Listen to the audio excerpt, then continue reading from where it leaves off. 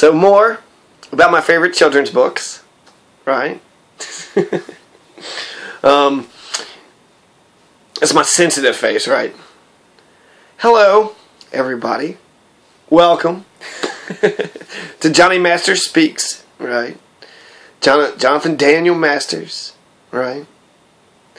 I am talking about my favorite children's books, and I'm still talking about this is a really long one, but I'm still talking about the A Roll of Thunder, Hear My Cry. Okay, and I'm talking about how there's a lynching that had happened in the book, and I'm pointing out that there was lynchings that were similar that had happened in Kentucky. In 1908, David Walker's entire family gets murdered because supposedly David Walker had swore at a white woman, right? I don't know if he called her stupid or a bitch or if he actually did any of that stuff. But because he had swore, because he had called her a name, I don't know if he called her cunt or bitch or your stupid face, you dummy head, or whatever it is that they had actually alleged, he could have actually done nothing, right? It could just be total fucking bullshit.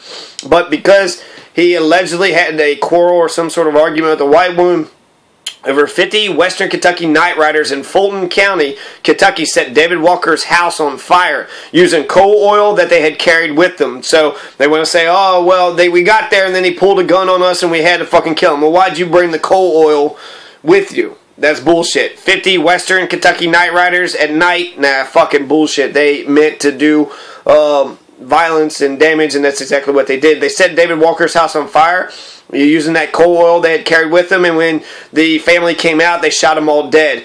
Except for the oldest boy who stayed in the house and he burned inside. So first David Walker comes out, pleads with them, please don't do this, and he gets shot. Then the mother comes out with the baby thinking that might be, they might have, some sort of empathy, or they might actually have a soul. No, they didn't give a shit. They shot her while she was holding the baby, and they shot through the baby, and then she's falling down trying to cradle the baby, and then she gets shot as she falls down. The other kids come out and then they get shot too. And, so the wife is pleading for mercy. They didn't give a shit. The kids come out. They shot the kids. They all got gunned down. And the eldest boy didn't come out, so he's probably inside the burning building. Or maybe he ran away. I don't know. I would like to think he ran away, but he probably got killed too. So the whole fucking family, all David Walker's family in Fulton County got murdered because of an argument with a white woman. You want to talk about the privilege of a white woman?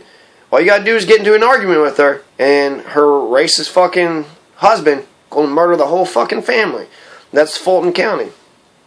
So even though the lynch mob claimed that John Henry Berry was flirting with the white woman, probably all he did was just maybe smiled at her. This is the book. John Henry Berry was the one that had got burnt and then eventually dies. And he might have done something, or maybe he was just at the wrong place at the wrong time. He was around a fucking racist piece of shit, and they found any fucking reason to be a fucking prick to him.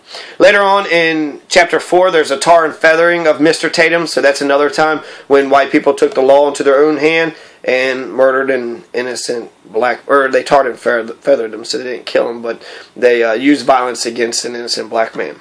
Okay, so here's some more quotes from the book. Roll of Thunder, Hear My Cry by Mildred Taylor, written in 1974 or 76, about the 1930s. Okay. So Mama's classroom was in the back, and I crept silently along the quiet hall, and I peeped cautiously in the open doorway. Mama pushed a strand of her long, crinkly hair back into the chignon.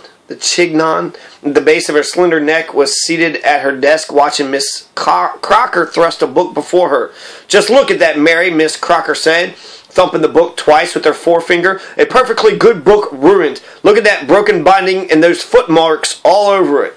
Right, so you actually had 9-year-old Cassie and Little Man who got pissed off about these dirty books, these dirty secondhand books that they got from the white schools, and then you looked at it and you saw that it used to be good, excellent condition, good, poor, shitty condition, then, white kids had it, and then at the very end it's for the Negroes.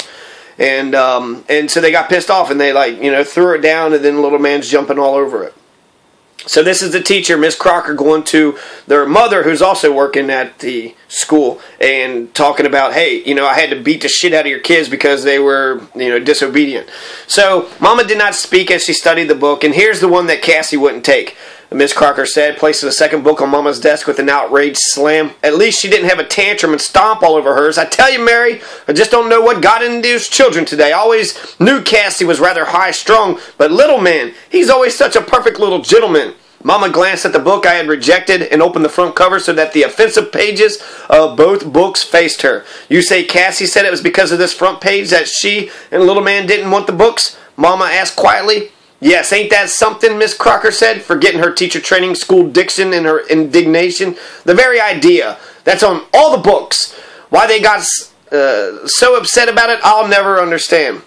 Did you punish them? Asked Mama, glancing up at Miss Crocker. Why, I certainly did. Whipped them both. Good with my hickory stick. Wouldn't you have? I whipped them. Just like a good white massa, right? I whipped them. Wouldn't you have? When Mama did not reply, she added defensively, well, I had a perfect right to. Well, of course you did, Daisy, Mama said, turning back to the books again. They disobeyed you. But her tone was so quiet and non-committal that I knew Miss Crocker was not satisfied with her reaction. Well, I thought you would have wanted to know, Mary, in case you wanted to give them a piece of your mind, too. I whipped them, and I wanted you to whip them, too, right? Come on, let's do like the whites and whip our fucking kids. Ha ha ha. Right, let's love ourselves some white Jesus and do as the white people do and whip them, beat the shit out of our kids. Yeehaw! Fucking psychos, and that's weird. If you hurt a kitten, you'll go to fucking jail, but you beat the fuck out of a kitten. Who gives a shit, right? That's such bullshit. They're the most innocent and vulnerable people out here. There's no such thing as children's rights, and it's bullshit. It's immoral, and it's bullshit. It's actually the very opposite of what Jean-Jacques Rousseau would say how you're supposed to raise your kids. The exact opposite. But who the fuck knows what Jean-Jacques Rousseau wants in America? Nobody. So, carrying on. Okay, so Mama smiled up at Miss Crocker and said absently, of course, Daisy, thank you. Right? Thank you very much for beating the shit out of my kids over some dumb shit, right? And the scene actually where she's just a fucking terror, a fucking tyrant. You know, in the class, she's a fucking tyrant. Just staring at people. You better do as I say. Here's your books. You better be grateful for it. And, you know, they weren't grateful.